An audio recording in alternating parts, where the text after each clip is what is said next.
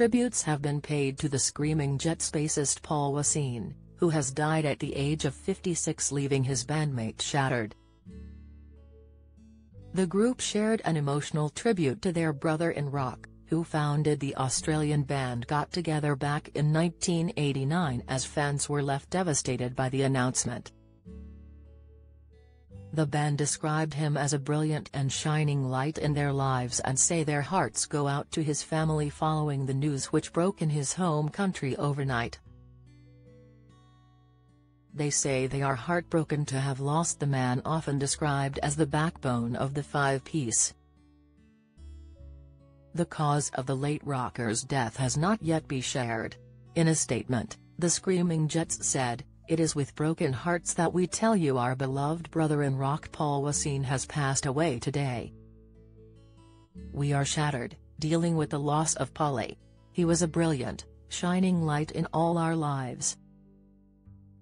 Our hearts are with Paulie's family, and we ask that you respect our need for privacy at this time."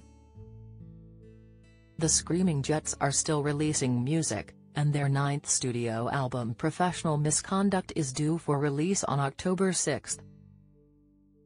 It is unsure if their upcoming tour dates, which run from October through to February, will go ahead.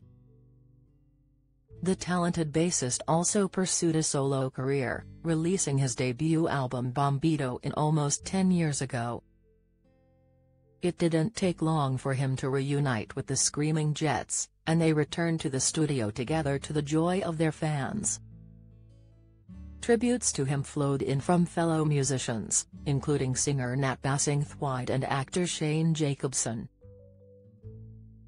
"So sad to hear of Paulie's passing today. He was such a great fella, sending love and strength to all," Noiseworks star John Stevens wrote on Instagram. The Black Sorrows, a fellow Australian band, also posted on social media sharing their sincere condolences to Paul's family and friends. Follow Mirror Celebs on Snapchat, Instagram, Twitter, Facebook, YouTube and Threads.